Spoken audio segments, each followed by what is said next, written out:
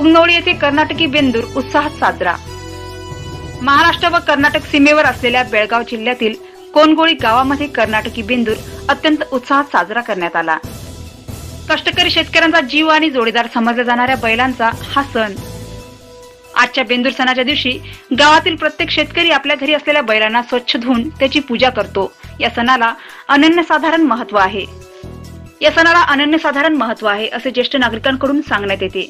आज या सणाच्या वेळी कोनगोळीतील श्री शिके पाटील यांच्या बैलजोडीला अत्यंत दिमागदार वेशभूषा करून गावातील किल्ला विभाग, छत्रपती शिवाजी महाराज चौक, अंबाबाई देऊळ आणि बाजारपेठ या परिसरामध्ये खेळवण्यात आले।